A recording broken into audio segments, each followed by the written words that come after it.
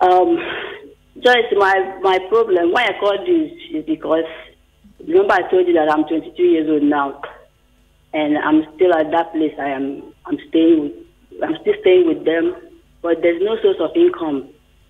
I am still begging for money, even to get the smallest thing that I need.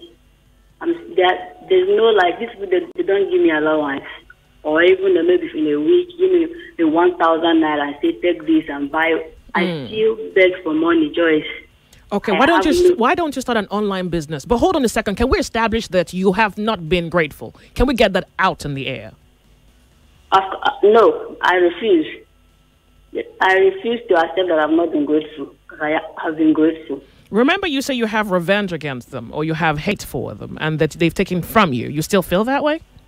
I told you that I have revenge, like for years now. Seriously, but I've never done anything wrong. I get it. Is there something wrong with? Yeah, but yeah, can you understand that you have no right to have hate for them or to feel that they have taken something from you? One, it's incorrect.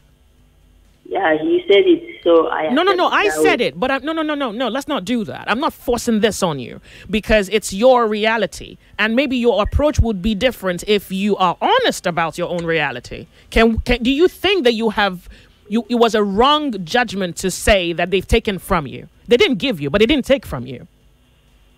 No, wait, how dare I say that they didn't give you? They gave you. Did they take you through secondary school? Of course, they did. Oh, of course. They don't owe you that, honey, but they did.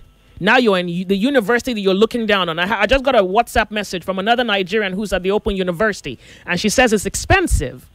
So and this is not her approach. Can you see that there's something wrong with how you are perceiving this help? You think it's not help enough. Okay, but look. Yeah.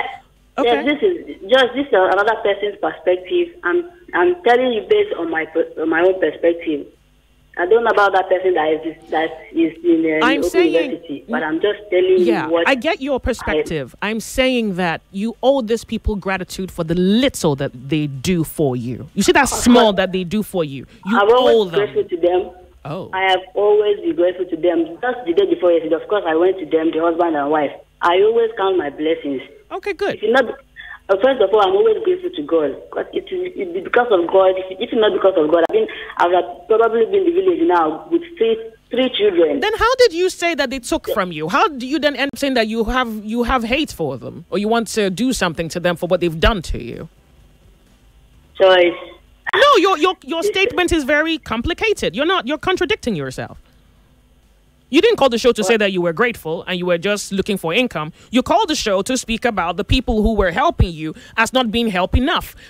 You accused them of not doing anything. You said they took from you. And I asked you what they took from you, and you didn't tell me what they took from you. And you say that you're not ungrateful. Are you sure we don't have a bigger problem here? What if they left you? Oh, wait. You see, if I play back what you said to me when you called me, let me give you another scenario. What if they didn't help you? Do you know that if that man's wife heard this show, she might really feel that she shouldn't have done anything for you? If they probably wouldn't have helped me, I wouldn't have been here.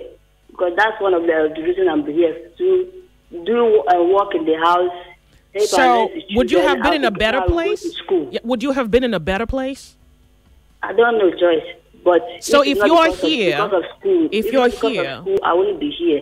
If you're here, then be grateful. If you're here, be grateful.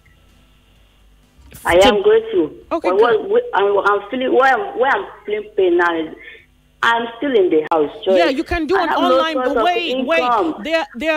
Hold on. There are graduates who are unemployed and they're doing online business. So you can actually find something you can sell online. I don't have access to technology, Joyce. Well, you don't know. You can speak to your auntie.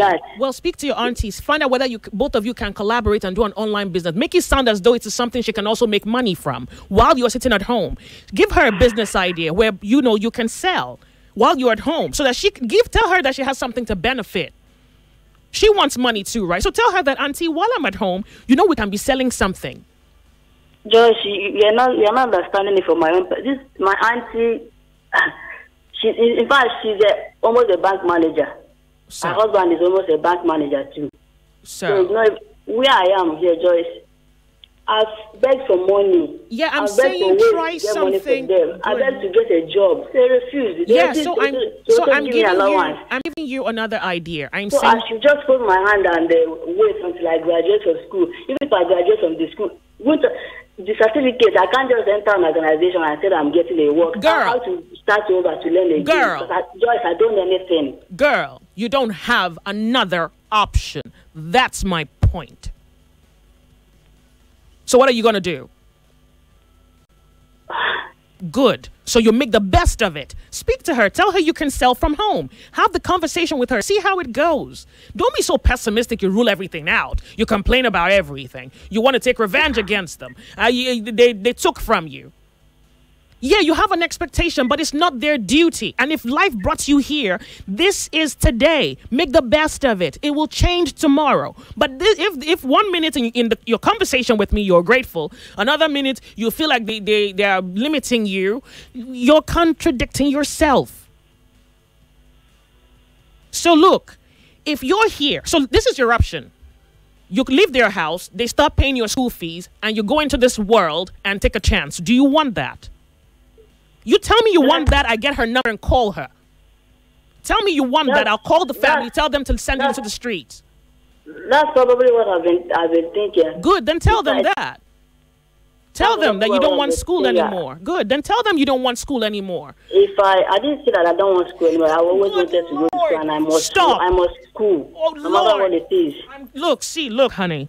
Look, I've given you more time than I've given anybody else. And here is something that you're doing.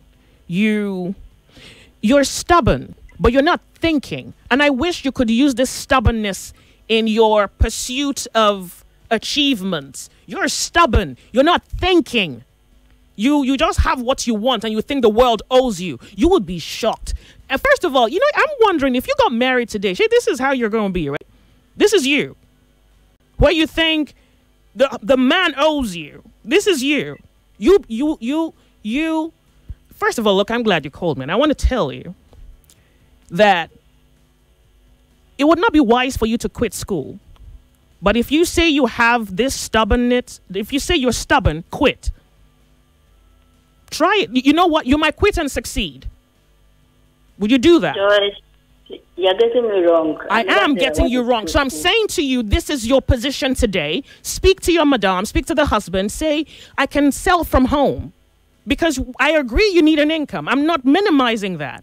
I know you want an income. You need an income. So find out how you are not leaving home and you can still sell from home. Have the conversation with them. Let them understand your position. And it might just be a better outcome than every other approach you've tried. I'm asking you to try. As against sit back and hate them. Okay. Thank you very much. Thank you very much, Joyce.